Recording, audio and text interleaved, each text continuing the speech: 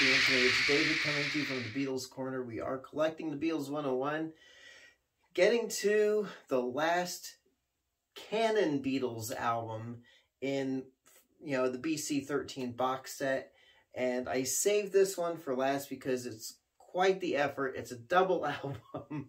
Didn't know how I was going to go about this or the results in the side-by-side comparison. So, of course, it is the White Album. Do I really have to hold up the album cover?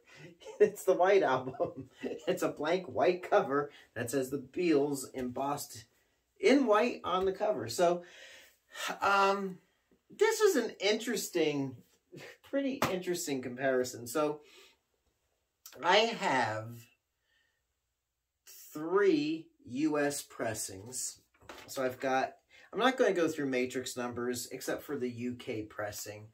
But I have the UK pressing, which I held up, is a -1, -3, -1, -2, -1, -3, -1, -2 pressing, which means, if you don't know, in the matrix number in the runout groove, side 1 ends in -1, side 2 ends in -3, so on and so forth.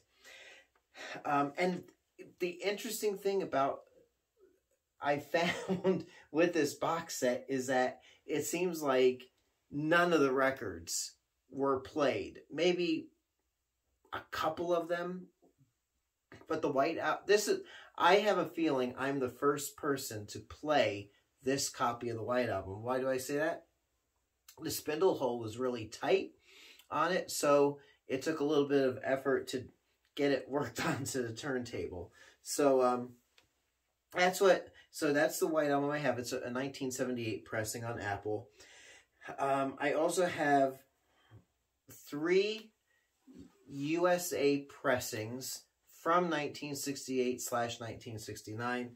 So I have the first Los Angeles pressing and the first and second Scranton pressings on Apple. 3 different versions. And then I have, let me grab it. Not that I have to hold it up, but the 2018 anniversary edition with the new stereo mix by Giles Martin. I do not have the 2012 remaster on vinyl. I know it's a 2009 digital remaster, but I don't have the vinyl edition. I do have the late 80s first CD version, but I didn't do that because I want to keep it as a vinyl shootout. So these are the 5 pressings that I have. I will give you my impressions of each one of them, starting with, come on! Oh, not that kind of impression. Okay. Yeah, all right. Anyway, sorry. We're having a little heat wave this week here in Ohio. So, it's been a day. Sorry. So, I'm going to go... I'm going to go in order of... I don't know. Maybe... I don't want to do worst to best. I'm just going to kind of go through what I have heard. So, let's just start with the UK pressing from 1978. And I thought that this was such a well-balanced sounding version of the album. Great. I mean, the treble and the bass. It wasn't like it was bass heavy or treble heavy. It was just really well balanced. It sounded natural, warm, inviting. And I also heard stuff that I don't recall hearing, even when I listened to my US version. There's stuff that I heard in the mix that I didn't really hear over the years on my United States pressings. Like the piano on Back in the USSR, I guess subconsciously I always knew it was there, and I kind of heard it in the mix, but it was pretty prominent in the mix. Helter Skelter sounds loud, really balanced, sounds like the rocker that the band, well, Paul McCartney in particular, was going for. And then followed by Long, Long, Long. There is a nice, not very abrupt change in the volume, but Long, Long, Long came in nice and soft and then built up to a crescendo as the song went on, just as examples. Other songs, I like the rock type songs on this album, so Everybody's Got Something to Hide Except for Me and My Monkey, so well balanced, rocking out. That bass when it kicks in at the end, boom, boom, boom, boom, boom, boom, boom, just great. Okay, no more impressions, David. I'm gonna next go to the USA pressings, and the first Los Angeles pressing really sounds excellent, in my opinion, but some of the instruments sounded buried in the mix, and it's like, compared, I mean, on its own, up until now, I would say that first LA pressing was probably, in my opinion, the best sounding pressing of the album that I had. But, you know, compared to the British version and the 2012 version, the 2018 version, just things sounded buried in the mix. And then with the Scranton pressings, even more so. And that's probably because EMI at Abbey Road made a copy of, you know, the tapes to send to the United States. The United States, the engineers there probably remastered and did some fiddling with them, you know, to make it more suitable for American audiences, I guess. I don't know. And then from Hollywood, LA, then they made a dupe of those tapes and sent them to the other pressing plants in the United States, such as Scranton. So the Scranton pressings were a little bit more muddy than the Hollywood LA pressing. But, you know, again, the instruments sound, they sound muddy, they're muddled, there's something missing.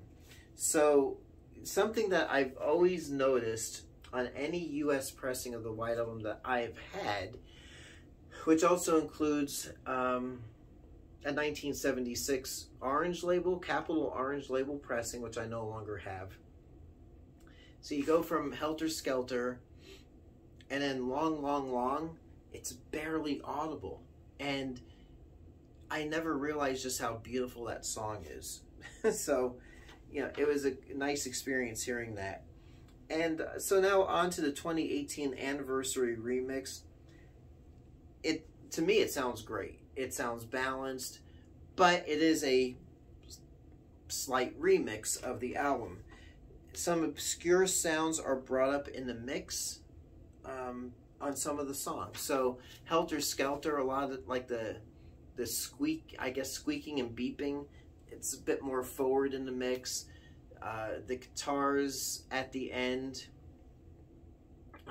before the fade down, they sound kind of buried back into the mix, or, you know, but it does sound like a more modern version of the album.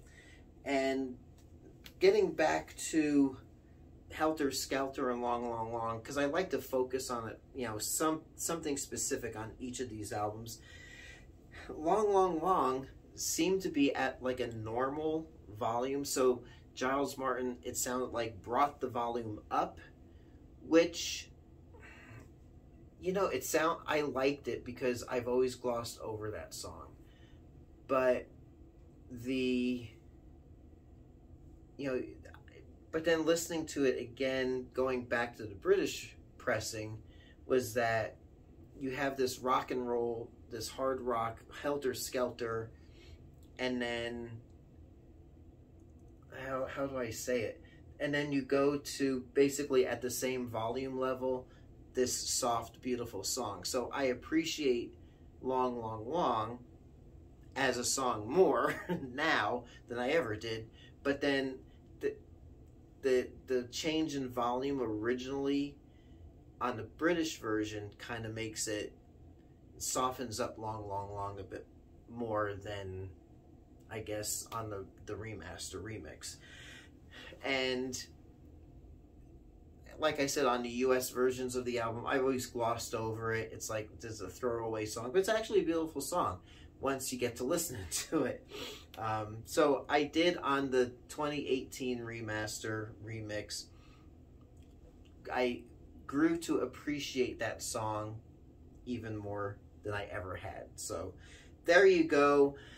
As far as what I would grab if I want to give this album a listen, ultimately for me it would be the British pressing from 1978. But I gotta say, the 2018 anniversary remix by Giles Martin, if I want to hear, if I'm not picky about nuances, I would probably play that, you know, more so. My only beef with the 2018 remix is that I wish he had done with the White Album what he did with Sgt. Pepper, and make it more like, you know, the mono mix brought into, you know, made into stereo. So kind of like a different version of the album. And I really enjoy listening to that 2017 anniversary remix that he did of Sgt. Pepper for that reason. So there you go. Just some of my thoughts on the White Album. Really cool listening to these albums. For the most part, for me, I didn't have these original British copies and pressings of these albums, so it was a real treat for me to listen to it. I'm going to do a video just summing up what I think of the BC-13 from 1970 as a whole. So until next time, it's me, David, coming to you from the Beatles Corner. We are collecting Beatles 101. We will catch you soon. Thanks for watching. I'll catch you on the flip side, and happy collecting. Thanks again.